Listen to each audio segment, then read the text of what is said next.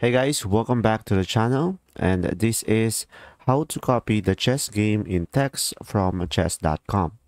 So guys, as you can see, I have a chess game here that I just win.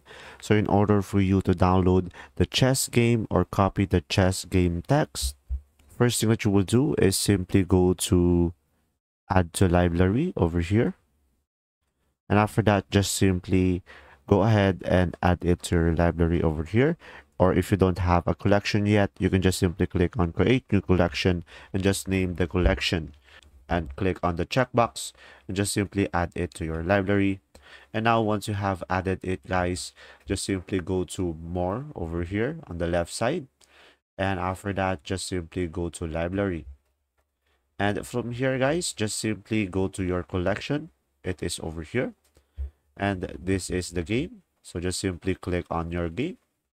And after that, guys, just simply go ahead and go to classroom over here. And now over here on the classroom, just simply click on this download.